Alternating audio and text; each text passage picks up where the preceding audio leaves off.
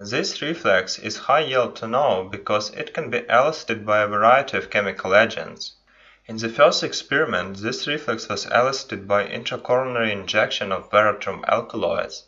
This is how it was discovered, and that's why this reflex is considered chemoreflex. But as we'll see further, it can be provoked by mechanical stimulation. Also, it can be elicited by venoms from snakes or from insects, scorpions for example, and it contributes to their lethality by development of severe hypotensive state and also by apnea. Also, this reflex can be provoked by serotonin, and it's high yield to know because in cardiac disease, the level of serotonin in coronary circulation increases. So myocardial ischemia or infarction causes increase in serotonin in coronary circulation.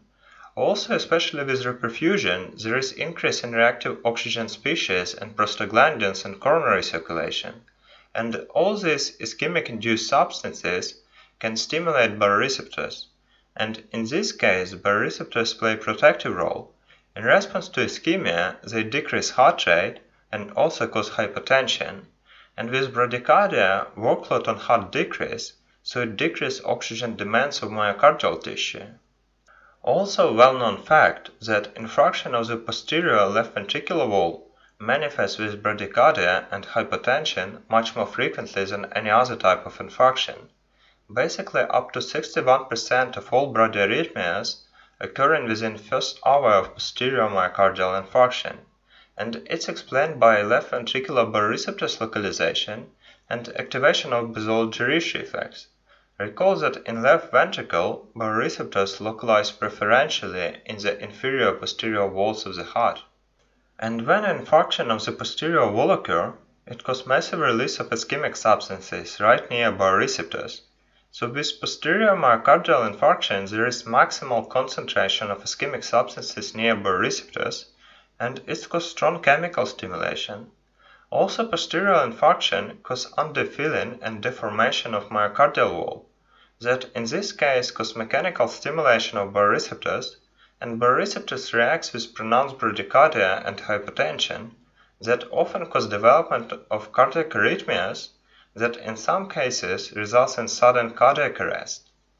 Also, this reflex is strongly associated with reperfusion, because medications that is used for IV thrombolysis, for example streptokinase, urokinase, or recombinant tissue plasminogen activator, are one of those chemical substances that can stimulate baroreceptors and provoke Bezold-Jarisch reflex, that results in transient bradycardia and hypotension, particularly in case of acute myocardial infarction of the inferior wall. Moreover, activation of Bezold-Jarisch reflex after thrombolysis is indicator of successful reperfusion, and it was determined that the appearance of Bezold-Jarisch reflex enhanced the probability of early reperfusion up to 94%.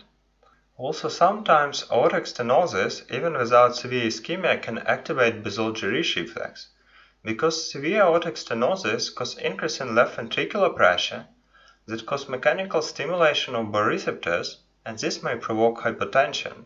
Also, Bezold-Jarisch reflex can occur in case of severe hypovolemia, because in most cases with hypovolemia Bezold-Jarisch reflex is inhibited to prevent decrease in blood pressure. But severe hypovolemia causes severe decrease in systemic venous return that results in substantially decreased left ventricular filling, basically left ventricle become empty, and in this situation left ventricular walls begin to contract actively to compensate hypotension. It's called hyperkinetic heart.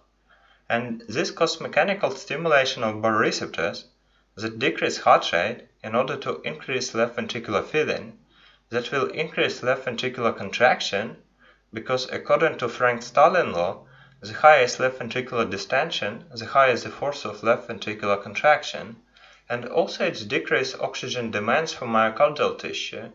So in severe hypovolemia, baroreceptors play a protective role. Also, Bezold-Jarisch reflex considered as a mechanism of Vasovagal syncope symptoms. The possible mechanism is that sudden emotional stress or acute pain, for example, activates specific areas in cerebral cortex that then transmit signal to hypothalamus and then to medulla, where it decreases the activity of centers that provide sympathetic nervous system outflow, so the activity of vasoconstrictor and cardiac accelerator center decrease, and increase the activity of cardiac decelerate center. That increase parasympathetic nervous system outflow, and basically this results in the same effects as with classic Bezold-Jarisch reflex.